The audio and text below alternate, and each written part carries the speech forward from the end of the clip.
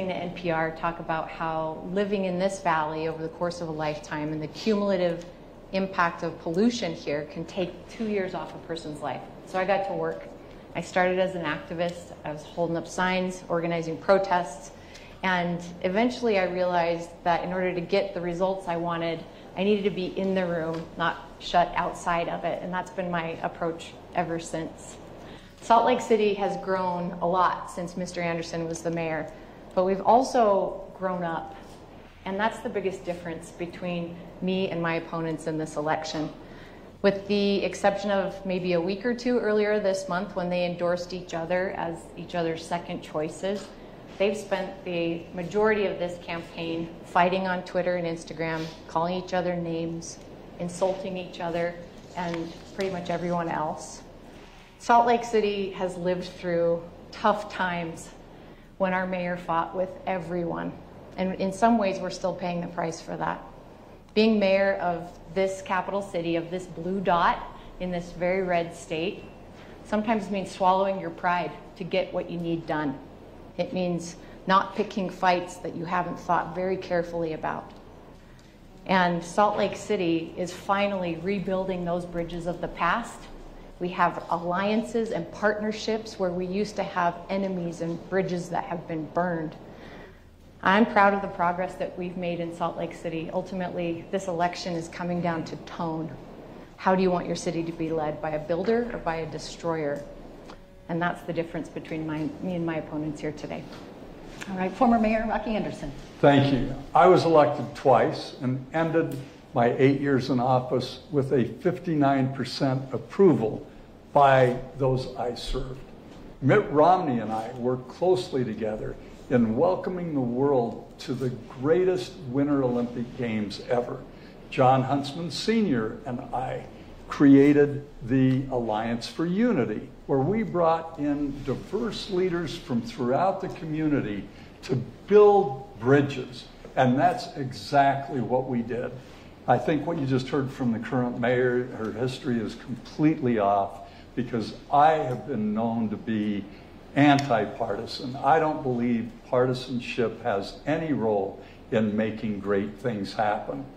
When I was mayor, we created world-class environmental programs.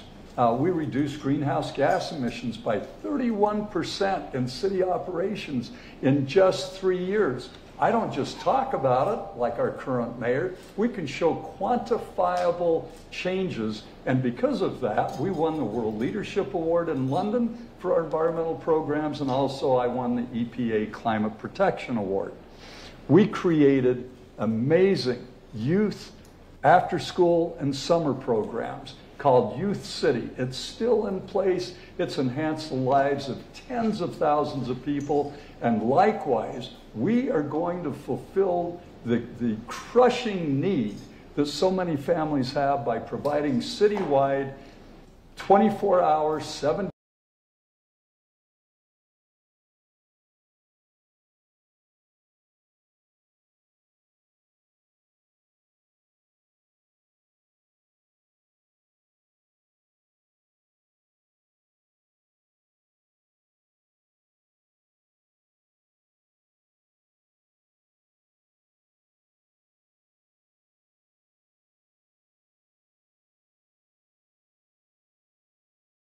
proudly push the city forward after it's gone backwards for so long under the present administration. That's time. Now we move to the question portion debate. Each candidate will have 90 seconds to answer, and you'll have 60 seconds for any follow-up questions.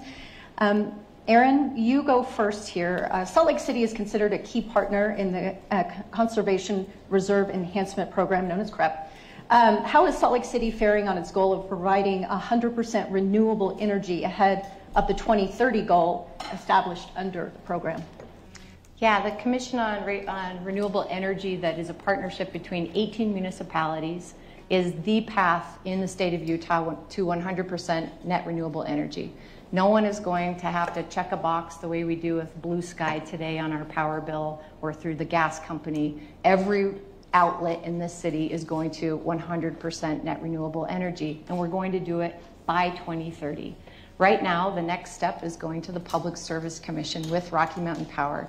Now, across the nation, other cities have the opportunity, in many cases, to go out to bid for their own power, to say, here's how much energy we need, solar, thermal, wind power. Providers, tell us if you can bring it. We don't have that right in Salt Lake City or anywhere in the state of Utah. We have to work with Rocky Mountain Power. And when I became the mayor, they said, I know the plan was 2030, but we've had some other pressures in our portfolio from legislative decisions in the state of Oregon and elsewhere. We can't do it until 2050. 2050. And instead of trying to get a headline, throwing a fit and throwing bombs and pointing fingers at Rocky Mountain Power, we stayed at the table and we negotiated them back to 2030. We are all going there. We're getting there by 2030. And as I mentioned, the next step is the Public Service Commission. The goal is that there's only a few cents of difference in what we're paying today to going to 100% renewable energy. So there are not impacts on the households across this city. So we're finally on track. Rocky, you've talked a little bit about you want that goal to be even closer to now than 2030. How would you go about pushing Rocky Mountain Power to make that happen? Well, it's interesting. 4 years ago, our current mayor was campaigning saying she was going to move the date up to 2023. And here we are, not one thing has been done to provide 100% renewable energy for Salt Lake City. This is the single most important thing we can do to provide an example for the rest of the world, is how we can all fight against the global climate crisis. We can work with Rocky Mountain Power and use the franchise agreement between the city and Rocky Mountain to push that date up, like the mayor said she was going to do in negotiations, but never did. And we can also, of course, look into forming our own power utility that's 100% powered by renewable sources. Murray has its own power utility. How many people knew that? And I was thrilled to be present the day that we hooked up a methane recovery system to the landfill, and it went right into Murray's power system to power hundreds of homes in a renewable fashion. That was that many years ago. We made that kind of progress. So there are a lot of things we can do. We could build collaborations. We're down now to 17 or 18 communities. It started off more than that. We've been losing them. We all need to come together to pursue that objective. And Erin, I know you want to rebut what he just said. I will give you time to do that, and then Michael, will go to you. I apologize. Sure. Go ahead. Thank you. We are on track. We could have been till 2050 to have this energy. And on top of it, we built an 80 megawatt solar farm that's under construction right now west of Magna that's going to supply almost 100% of the city's municipal power, and that will be coming online in 2025. So libraries, the park system, city hall, police precincts, all 100% renewable energy by 2025, almost there.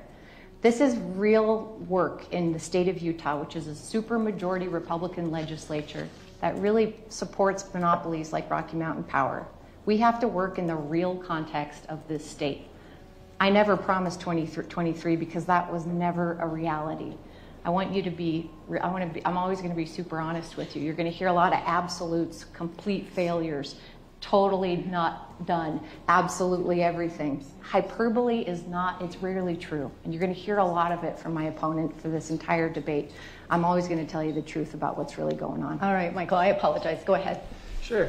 So I'm the youngest one up here. I'm 35. I'm a millennial. If elected, I'd be the third youngest mayor in city history. I think it's very apparent to my generation and Gen Z, us younger folks, of how serious climate change is, how much we have to act right now. You know, renewable energy is the future, and we don't have a choice. We have to work right now to invest in that and make sure we're achieving, you know, complete renewable energy. It goes as well to the Great Salt Lake, of protecting the lake, which I've been very focused on, of, you know, making the lake, giving it personhood status, having the EPA step in and declare an environmental emergency, and actually, you know, going above the state, because they've been very clear that they haven't acted.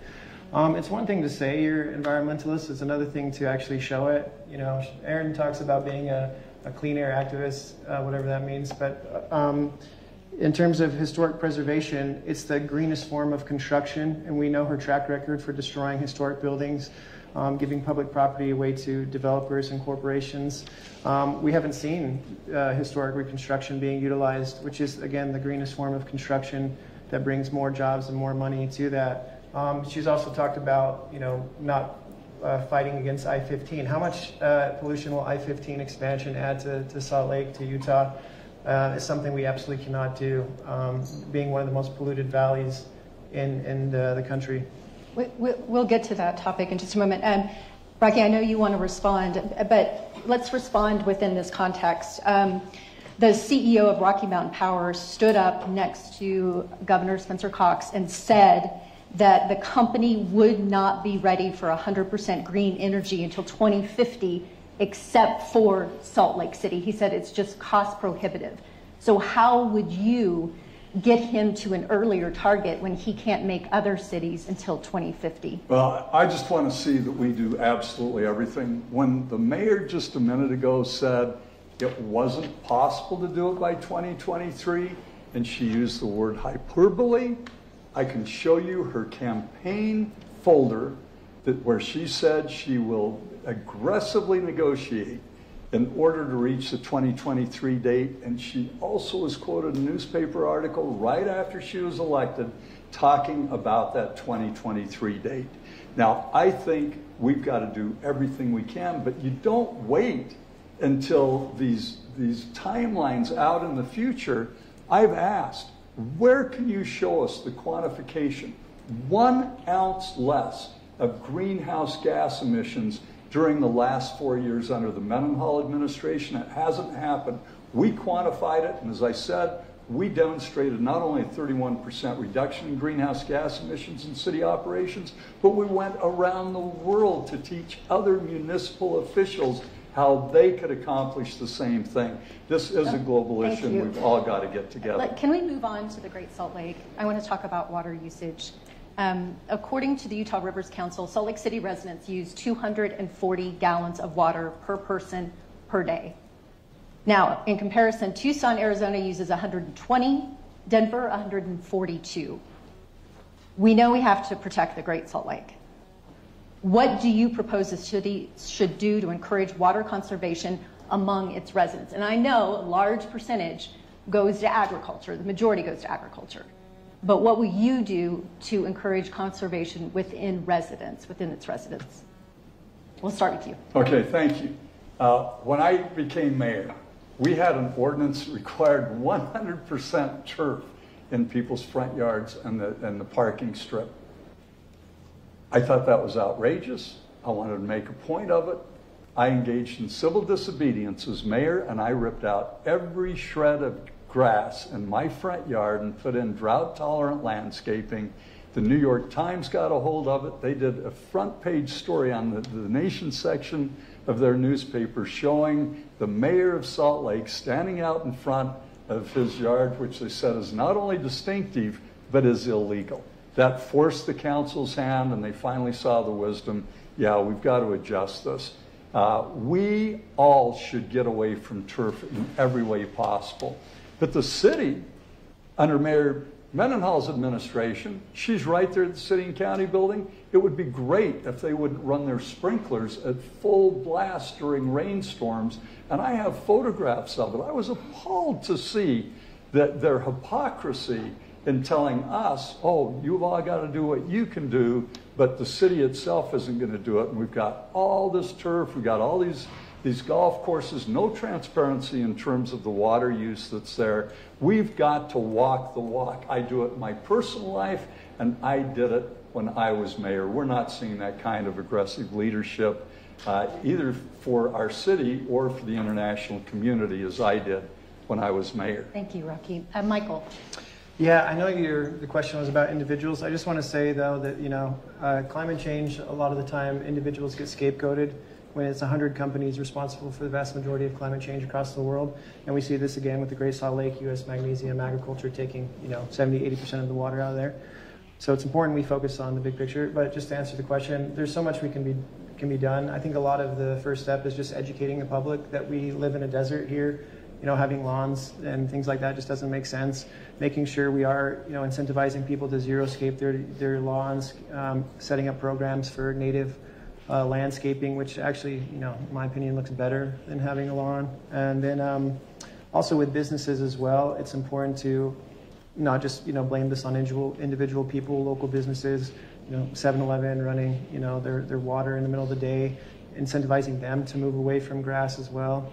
And then enforcing that all new construction has more efficient water usage. So, you know, people that are showering or using the bathroom, that the water is being recycled more and it's not as wasteful as some of the older technology was.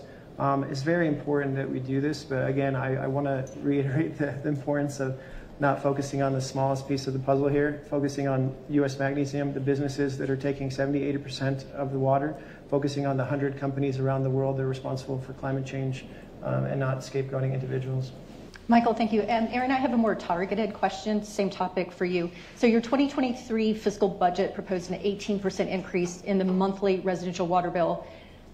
You're doing an audit, you added a drought surcharge. What else can we do to monitor this residential use? Salt Lakers love our namesake, and I think by and large we're incredibly environmentally conscious people here in Salt Lake City. And so over the last 2 years, I put a drought alert in place for all residents, asking residents to conserve water because we're just simply asking. The city put more strict restrictions on ourselves, despite what he says about sprinklers. Yellow is the new green, and Salt Lake City has been putting those restrictions in place. But in 2022, you as Salt Lakers conserved 2.9 billion gallons of water. We use 2.9 billion gallons less.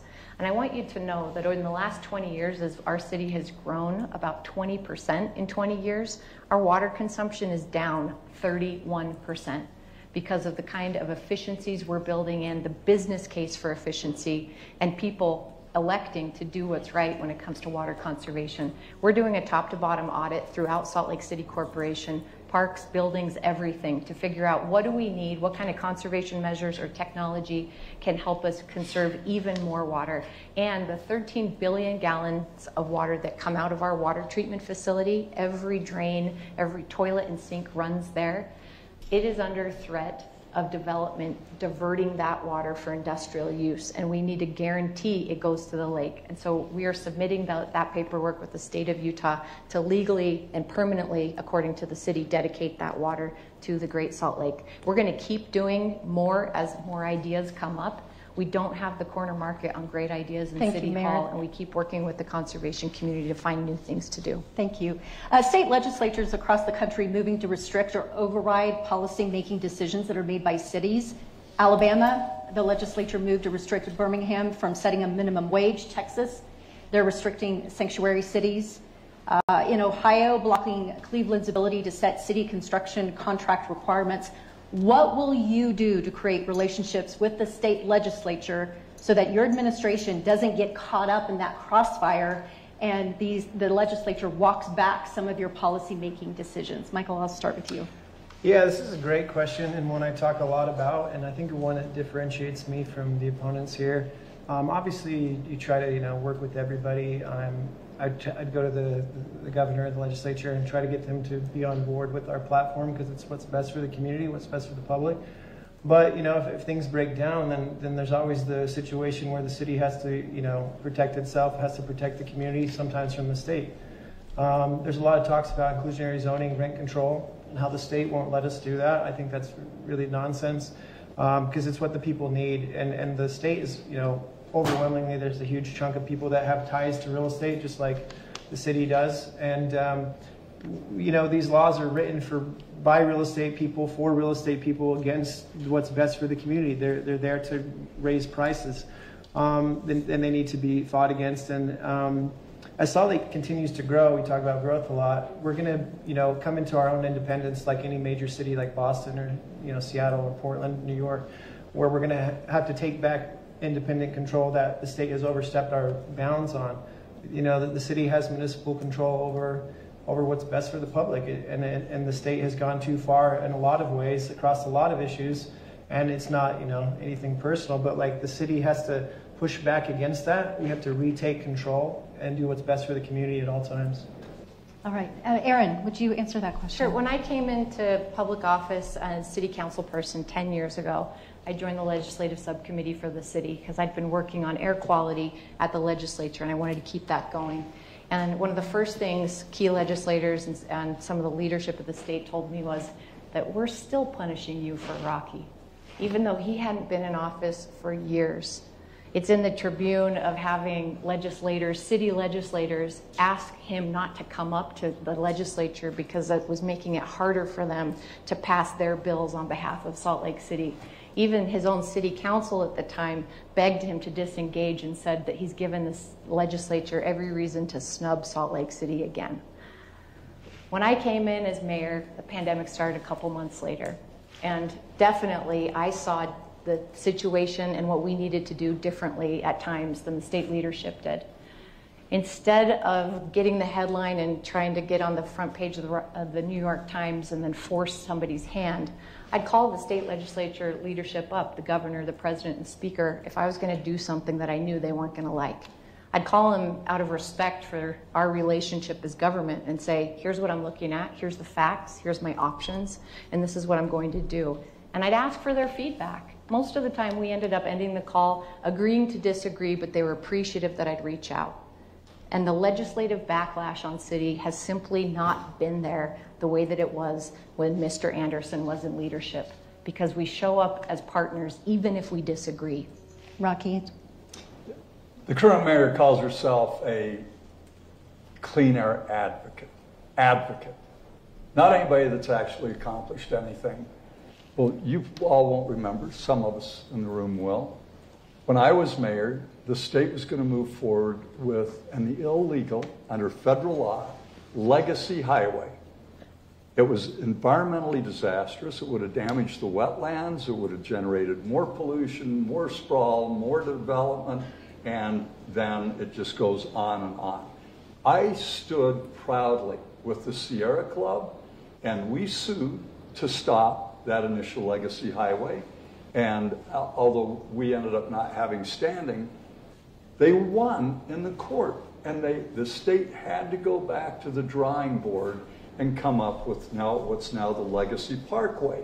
Now, you can't have it both ways. You can't call yourself a clean air advocate and then keep throwing this out and saying, oh, the legislature was so upset because you took a leadership position, a stand for this entire community, a stand for the environment, and a stand for the public health. And that's exactly what I did. I will always be proud of it, and the people of the city were very proud that we took on that battle. So again, you can't just seek a place at the table like this mayor keeps talking about, where you're with the rich and the powerful. Sometimes, in order to vindicate legal rights and protect the public health and environment, you need to stand up. I'm so glad that he brought this up, because we have done so much, and I'm glad to have the chance to tell you about what's happened on air quality in Salt Lake City. Besides 100% renewable energy, Salt Lake City has been transforming from backyards to the highways, fighting the I-15 expansion, protecting now that no neighborhood homes are going to be destroyed when and if I-15 is expanded. We got the city council to pass an e-bike rebate for all Salt Lakers, income dependent. You can get a rebate to buy an e-bike in Salt Lake City. We've added bus routes that are 15 minutes or less, punching through the west-east divide in Salt Lake City. We put 25,000 free bus passes into the hands of every public school student in Salt Lake City for the first time, their parent, and all of their teachers. We've improved over 200 bus stops in Salt Lake City. We're just getting started. The e-bike system, the bike routes, the 9-line that's punching through, the green loop that we're going to build, the pedestrianization of Main Street downtown. Oh yeah, we're doing things. We can't just get headlines. You have to actually get things done. And our air quality is improving because of it, just like our water reduction is coming down despite our growth. Salt Lake City is going in the right direction. All right, we're going to move on to the Jazz. We heard Ryan Smith talk about bringing another professional team to Utah, possibly an NHL team. He's gone on record saying that perhaps the current home of the Jazz isn't the best, not bad, but not the best place for a hockey team. And according to the Salt Lake Tribune, Draper's mayor said he's interested in bringing a, quote, major league sports entertainment center to the former site of Utah State Prison.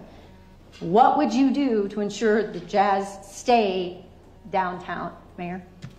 Yeah, we are working closely with Ryan Smith and Smith Entertainment Group, and we agree, if you look across this nation, no longer will there be major league sports arenas built with a parking lot surrounding them, and that's it. Sports now is not just about showing up in your car, walking into the game, walking back out to your car and going home. It's about an experience. We want bars and restaurants. We want great hotels right there. We want a place where even families who don't have a ticket to get in can watch the game outside on a big screen and let their kids run around and play. That's an entertainment district, and that's what we're working with them, with the county, and with other stakeholders like the Downtown Alliance and the Chamber to figure out, in a built-out downtown, how do we make this happen?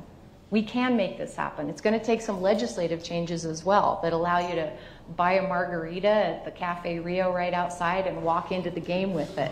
The way you fund these entertainment districts is a real conversation that we really can't have the kind of division that he creates coming in and messing it up, because as we know from Point of the Mountain development, there's lots of places that an entertainment district could go, but there's only one place in the state of Utah that it should go, and it's this capital city, with a 12-minute ride on tracks to our international airport. That's the best one in the nation. This best recovering downtown in the nation, 139% more people coming downtown than we had in 2019. Yeah, Draper doesn't have anything on Salt Lake City except a big empty field. Rocky. Yeah, well, it was during my administration that Larry Miller bought the Salt Lake Bees, helping to continue the 150-year tradition of professional baseball in Salt Lake City. It was during this current mayor's administration that we lost the Bees. And I've never heard yet, I don't think any of you have, I don't think anybody in the public has heard her explain what it was that Gail Miller said drove the decision to take the Bees out of Salt Lake City. I think it was a real betrayal of this community. I know Larry Miller, if he weren't around, would never have stood for it. You go into the ballpark area, what do you find? You find open drug use, you find encampments. We have got to address these issues. When New York City actors come in to perform in a play at Pioneer Theater, and they call because they're in hotels downtown, and they call and say, we need a place up by the university. This place is so scary. We're from New York City. And by the way, did you know, even though this mayor says that encampments, you can't guarantee that there aren't going to be encampments all over the city, there aren't encampments in New York City because they don't allow them. We have got to provide a safe community, and we've got to deal effectively with the homelessness crisis and the affordability crisis we have. How many of you can find a truly permanently affordable place to live in Salt Lake City? That's not what this administration's been working on. They've been working on. Thank you. Sorry. No, that's okay. I just want to mention here, just to add some context, according to the Salt Lake City Police Department, crime in the ballpark neighborhood is down. Okay. It has increased in other neighborhoods like Liberty Wells, East Liberty Park, Central City, but the ballpark, according to the Salt Lake City Police, is down. Michael, go ahead and answer that question. Yeah, so, losing the Jazz would be a disaster. One thing that sets me apart is I am a business owner, like similar to Ryan Smith, so I understand, the concerns he has with moving the team. No matter what those conversations would be, though, they'd be open, honest, and transparent, which is not what we've seen with this current administration, who took donations from Gail Miller while they were negotiating the ballpark deal, announced the deal, just blindsided the whole community. Everyone was pissed off about it. Baseball leaving. Literally, the ballpark is the name of the neighborhood. Baseball's been there for 100 years. The community was not involved in this, similar to the Pantages deal, all these backroom deals behind the community going against the public. So at the first of this debate, she talks about being a builder, but she's not that. She's a destroyer. She moved the ballpark out. She destroyed the Pantages. The whole story about that I wasn't just trying to save the theater, I was trying to buy it. I made a $2 million offer to buy it. I rallied national experts to restore it. We had plans to build affordable housing above the theater, to bring Salt Lake Film Society over, to build a whole cinema paradise, to create a historic theater district downtown that would bring billions to downtown Salt Lake over the in the coming decades, that would combine with the Capitol and Eccles Theater and bolster all the theaters. That's what an entertainment district is. She destroyed that. She destroyed that for a backroom $0 deal to build studio housing for $1,000 a piece. That's not building. That is going against the public. That is going against everything Salt Lake City stands for and pushing us back and that not is time. forward. And I just want to note that, yes, you can. I just want to note that if we could stay on topic for these questions. Yeah, go ahead, respond to that. Thank you. What Larry Miller would be thrilled about is bringing Major League Baseball to Salt Lake City, and that's what they're doing. There's no secret about why the Bees are leaving. The Miller Group acquired 1,500 acres out around Daybreak in South Jordan, and they decided to anchor that new community they're going to build with a AAA baseball team. That's never been a secret. It was their prerogative to leave at the end of the contract. We fought for over a year trying to convince them they should stay. In the end, after they decided to leave, they told us, we actually want to bring Major League Baseball to Salt Lake City, and I promise you Larry Miller would be thrilled wherever in heaven he's at that baseball's going to stay in Salt Lake City. What's really going to happen in Ballpark is a $100 million investment in the people of Ballpark. That ballpark is activated 71 days a year for baseball, and it's shuttered the rest of the year. We need 365 days of activation, and that's what we're going to have on 13.5 acres between the parking lot and the ballpark itself, with a $100 million trust to support the ballpark neighborhood. Baseball could never have done that. That's time. Thank you. Okay, let's go back to crime. Looking at the current Salt Lake City Police Department's CompStat report, it runs through the week of October 9th through the 15th. I pulled it. Citywide, violent crime is down 10.9% year to date. Property crimes down 15.1% year to date. However, drug violations are up 39.2%. Weapons violations are up 8.4%. So factoring in these numbers, the latest from the Salt Lake Police Department, do you feel the city is doing enough to manage police and ensure public safety? Michael, you can start with that. Absolutely not. So right now we're wasting millions and millions of dollars sending the police out to do abatements that I showed you that are immoral, that are unjust, that are crimes against humanity, attacking our most vulnerable people. I've talked to the cops about it. I talked to a detective this morning about it. They hate doing abatements. They don't like doing abatements. They're pissed off at the city for having to do the abatements when they should be focusing on real crime, violent crime, and actually doing their job and not hassling and abusing homeless people that have nothing. So it's a huge waste of money to be doing this. It's not just attacking the homeless people. It's attacking our city. It's attacking our community groups that donate thousands and thousands of dollars, sleeping beds, blankets, tents, over and over again that just get thrown away like those pictures I showed you.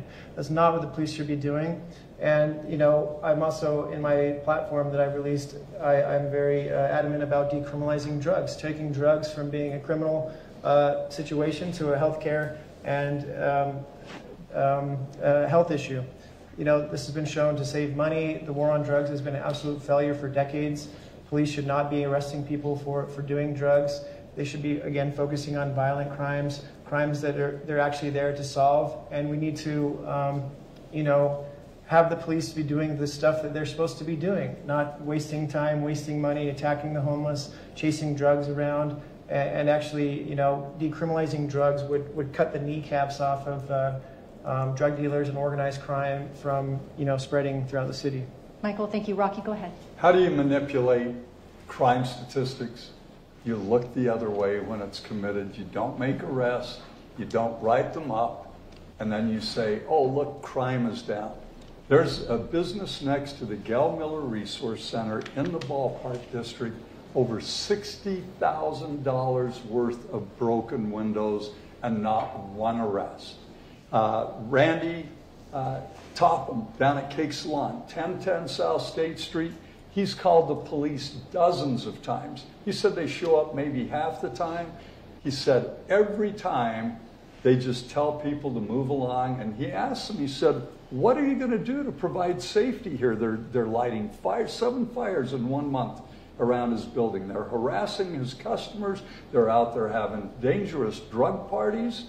And the police say, The mayor has just told us to tell them to move along. Now that's one account, but then I talked to Scott down at Antique Treasures Antiques on 6th South and 5th West. He told me exactly the same. I didn't suggest it to him. He said, yeah, the police, my son quit because of assaults, because we're having to go out and clean up feces and urine every day. The city won't respond. They won't do anything about it. And when the police do show up, they tell us the mayor said to just tell them to move along. Same thing at the Mid-City Salon on 3rd South, just below Main Street. They just closed 2 weeks ago for exactly the same thank reason. you.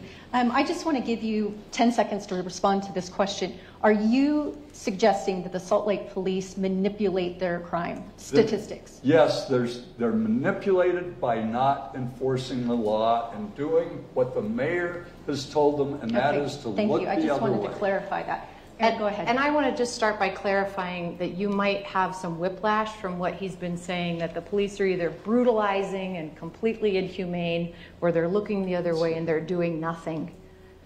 A city's most important job, hands down, is to keep its people safe. If you can't do that, if you can't keep your residents and your visitors safe, everything else is undermined. And this nation saw an increase in violent crime and property crimes throughout the pandemic into early 2021. Salt Lake City, state of Utah, actually, as a whole, was not immune from this. But unlike a lot of other Democrat-led cities in the West and in parts of this country, we have completely turned that around. Our data is real. Our call volume's been increasing since 2020. We're responding to calls faster and faster. And in the last year, our crime is at the lowest point it's been in years. And on the west side of Salt Lake City, she gave you the citywide crime stats. Crime in District 2 in Rose Park and Glendale is at a 29% low. District 2 is at the lowest it's been in over 10 years. Salt Lake City did the biggest set of police reforms we've ever done back in August of 2020. Those body camera, use of force, and we put in place a Commission on Racial Equity in Policing that permanently evaluates our culture of policing, our budget, and our training of our police officers. And they recommend changes that we end up implementing through the administration, and the city council has ended up funding. We have civilians on the police department now that we never had before. We doubled our social workers to come out. This is the kind of change, and we are never done with the evaluation and the reevaluation of what policing looks like in the city. I'll let Rocky respond, and then you may respond. Thanks very much. The CompStat report put out by the police department at the end of last year, all of 2022, shows, this is so laughable, a 58.9% reduction in drug crimes in the Rio Grande area. Now, if any of you know the Rio Grande area, you want to score anytime, day or night, meth, heroin, you want to go down and see people shooting up, smoking it, that's where it's happening. You know that is Exhibit A to the case that our police are told just look the other way. Our own mayor has said you can't arrest your way out of it. I agree with that if the result is going to just be put them in jail and prison like the old paradigm in our criminal justice system. We put in place the nation's most comprehensive restorative justice programs when I was mayor for 8 years. And what we would do is solve problems rather than punish and get people into drug treatment, into mental health treatment, rather than focus on punishment and retribution. Thank you. Michael? Yeah, so it is the mayor's job to take care of the people, but the problem here is she doesn't consider all people in the city, community members. The homeless people are community members. They live here. They belong here. They're voters just like everyone else. They're residents here. They deserve to have respect and a mayor that works for them as well, not a mayor that goes and throws their only belongings in the world away over and over repeatedly every single day. This is literally from a few weeks ago. During this campaign, she's fenced off areas down in the Rio Grande where the homeless stay, where they've been camping. She's escalated the homeless abatements and made things worse while she's running. What's she going to do for another 4 years?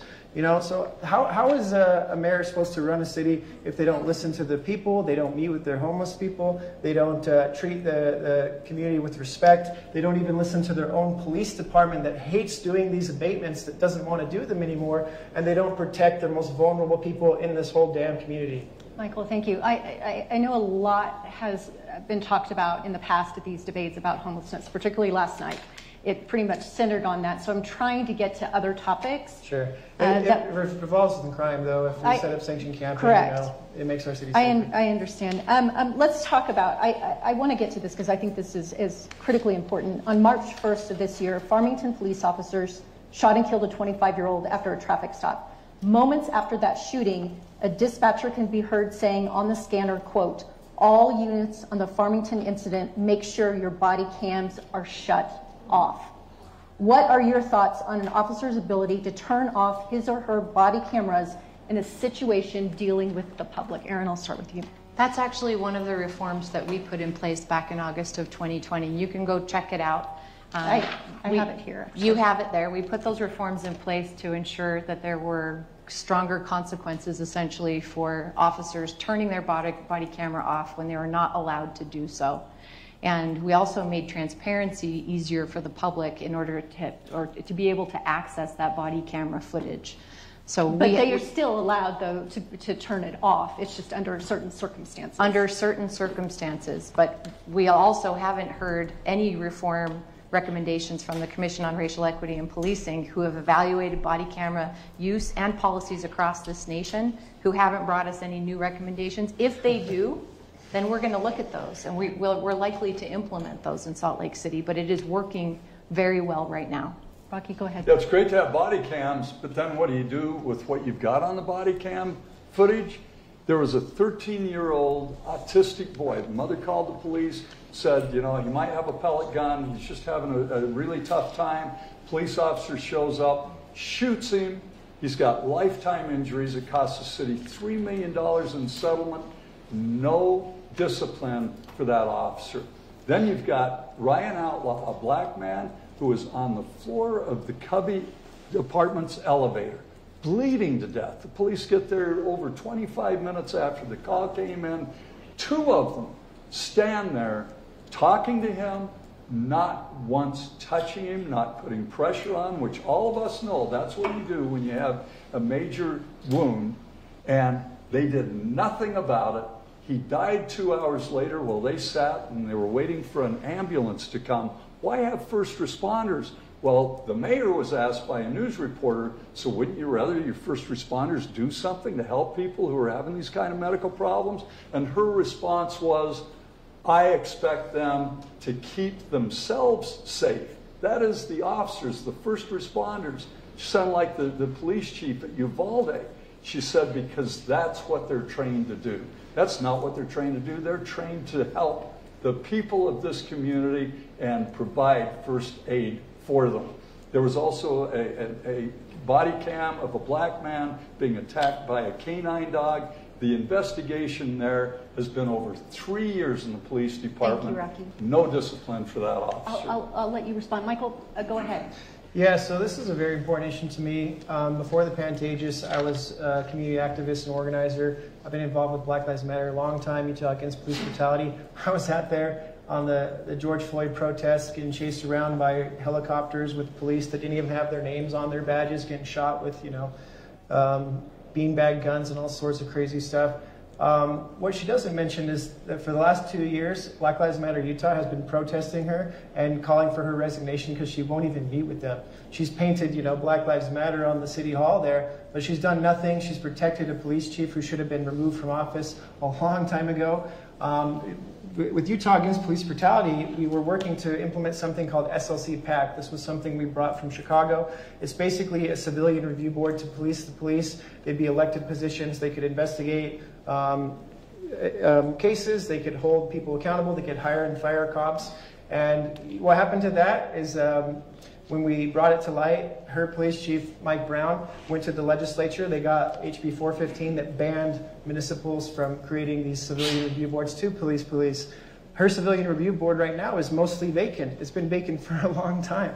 It's very different to sit up here and say you're going to do something and then actually what your actions show, what the community has been protesting and calling for your resignation about.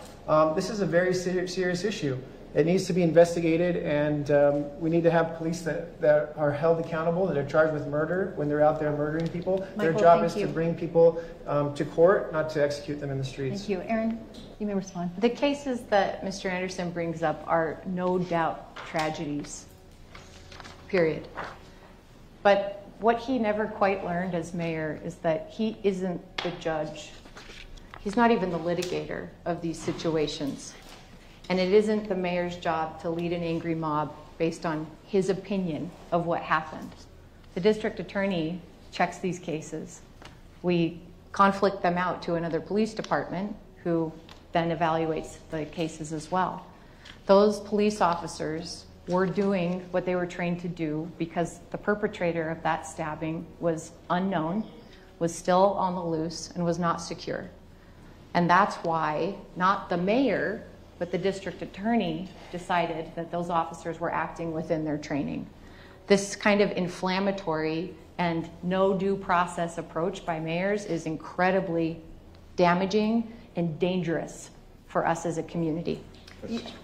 You may respond, but can you Thank do it quick? We are running I'll out do of this time. really quickly. A response This to a case response. never went to the DA's office. That is a fabrication. And we know that this man died while those officers stood there, and while they were standing there, they called in, there's a transcript of it, to dispatch saying the scene is safe for medical to arrive. And that was never their excuse. They said they didn't provide him aid because they were afraid the elevator door was going to shut. They let a man die because they couldn't pull a man out between two of them, or one of them stopped the elevator door from closing while the other one do what we all as passersby would do, and that is apply pressure to try to save this man's life. Our police are not passersby. Can I give a response to that? I want to mention to the Black Lives Matter, the previous leader of Black Lives Matter, who led through 2020, you may remember who she is. She said it's a historic day, quote, "It feels like we've been heard. It feels like this will save lives," what I did with our police reforms in August of 2020. This is a huge win. People's lives will be saved by what Mayor Mendenhall did today. That actually happened. So people are entitled to their opinions. And in my line of work, there are certainly people who disagree with the approach the city's taking. But it's not fair to characterize this as whatever way Mr. Valentine is characterizing it. Just real quick, just 10 seconds. Well, 10 seconds, and then we need to move on. The person she's talking about was one of the people that led HB 415 that tried to get it implemented, and is literally, teaching the current person of Black Lives Matter. So to say that... Thank you. Thank you. That's just ridiculous. Okay, I want to ask this last question because I know it's important to a lot of you here in the audience. According to today's homeowner study, Utah ranks 45th in the country for affordability. On average, Utahns spend 41% of their monthly income on housing. With interest rates as they are right now, it's so expensive to buy or even to rent. Okay, I know we've talked about you all, we haven't here in this forum, but you all have talked about homelessness. I want to talk about what happens to working class students. How are they going to be able to afford to live here in the city instead of moving out to Tooele County? Rocky, we'll start with you. Thank you very much. And may I interrupt you? Because since we're running out of time, can I give them each a minute to answer, please? The current mayor talks about, we've done 4,000 units of affordable housing. Well, she's talking about affordability for people who are at 80% of the average median income. That's not any of us, I don't think, in this room right now. There's been nothing done to provide for permanent affordability. She's attached to the market. She loves putting millions of dollars into the pockets of developers of what are mostly ugly and unaffordable housing units throughout this community. I have proposed non-market housing where the city can build it, we make it architecturally beautiful, it's mixed income, and you can take it out of the market so you can guarantee people there that they'll be housing secure rather than housing insecure like so many renters are now who don't know if they're going to be priced out of their apartments in the next year or two. Because there is a better way Most of the rest of the world is doing it, and it's really catching you. on in the United States now. Michael, go ahead. Again, we're talking about not homelessness. Sure, I get you. Not that that's not important, don't get me Everything's wrong. tied It's just together. that so much time has been I get you. focused on that in this the gets past. to the heart of corruption. Erin Mendenhall has took over $100,000 from real estate corporations in the 2019 and 2023 election. She took donations from the Pantages developers while they were negotiating that deal. She took donations from Gail Miller while they were negotiating that deal. Before her husband even left the city council, he petitioned to buy public property, and they did it all with a fake company, Renee Property, that didn't even exist. So it gets into the heart of a lot of lies that she'll talk about in a second about building 4,000. Just said these units aren't affordable. They're 60 to 80% AMI. Most of that what that correlates to is $45,000 to $60,000 per year. And what's wild about this, her corrupt RDA director has been harassing me on social media. But one thing that he said was fascinating. He said 60 to 80% AMI, those numbers I just quoted, were for service workers. It shows how out of touch this administration is, how in the pockets of developers and corporations, no service workers making $60,000 a year. It's just absolutely ridiculous. We need to be building 0 to 30% AMI for real working people. I'm the only one that's up here who's a student who is a working person. Thank you. Erin. Okay, I need to just mention the rate of conspiracies coming out of his mouth is insane, and that he himself admits that there are he has $100,000 of debt to attorneys who have told him he's wrong about these things that he still hasn't paid. Salt Lake City is building more affordable housing than every mayoral administration combined by a lot. 413% increase in our investment in the creation of affordable housing units. Yes, 4,000 of them that didn't exist in 2020 have been created. And guess what else? Politicians don't decide what is affordable. HUD does that. They take our IRS data, they say this is the income of the area, and then you invest at 100%, 60%, 30% AMI. And guess what else? We've been in a housing crisis for over 17 years. We need housing of all types. Your professors here, your teachers at elementary school, the bus drivers with UTA, firefighters, city workers. People need housing at all incomes. When it comes to permanent supportive housing, meaning if you make $0, we've created 577 new units since 2020. All right, this concludes conspiracy theory comment. I gotta say something. We really need to move on, otherwise we're going to get cut off in our 10 seconds. 10 seconds. Conspiracy theories. I have the conflict of interest document that you forged that said Renee Properties. I have all the information about this. It's public records. You and your campaign have been lying that's 10 seconds. Thank you. This concludes our question and answer section. Okay. And now we need to go to closing statements. And Rocky, because you drew third for opening, you may now go first. I'm sorry, we're running out of time. You have 1 minute. You each have 1 minute. Oh, wow. I apologize. Okay. I apologize. I'm running for mayor because I served for two terms. I never dreamt I would run for mayor until working downtown on 3rd South and Main Street. I saw all the people on the street, one of them living there for over a year and a half that I took under my wing and finally got into an apartment. I personally paid his rent. I couldn't get the mayor. I wrote to her. I was met with nothing but indifference, no solutions. I even suggested, how about some public toilets? We have feces and urine, and these people have they're not allowed any public dignity or hygiene. They just completely blew us off, and their response was, oh, we've got a city contractor that will come clean it up. That's the kind of problem solving this administration engages in, and that's how callous this administration has been toward the homeless in our community, and they turn their backs on hundreds of people out in the freezing cold last winter, some of whom died, some of whom lost limbs, Rocky, fingers, thank and you. toes. Thank you. Erin, you're next. Yeah, this election, while homelessness is the #1 issue we end up talking about, and justifiably so, is the biggest challenge our city and frankly this nation is facing right now in cities across the country. This is about tone of leadership.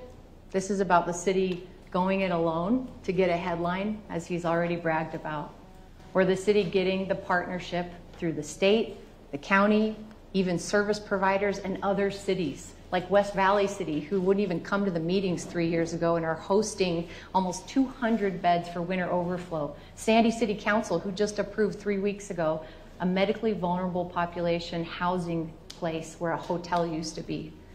Cities are showing up and they're saying Salt Lake City's done their share. Salt Lake City is going to keep doing more than our share, but we shouldn't be doing it alone. And that's ultimately, as you can tell, the greatest contrast between me and my opponents. Can we do it together? We're going to get a whole lot more done.